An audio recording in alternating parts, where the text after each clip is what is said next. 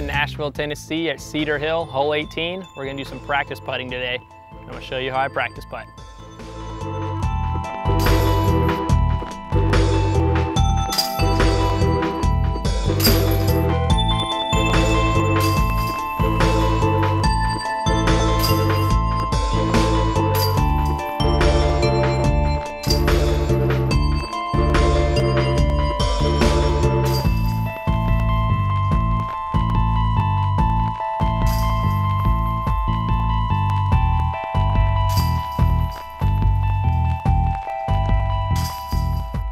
First, I'm going to teach you guys my grip.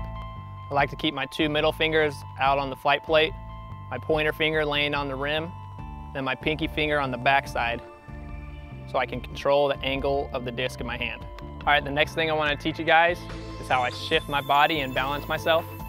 And when I putt, is I hold my disc out, show the angle that I want to putt on, and then I lean back with my right foot onto my heel and push back on my left leg, so all my body weight is on my left leg right here. And I'm gonna bring myself forward and balance myself by bringing my left foot up so I fall backwards after I putt.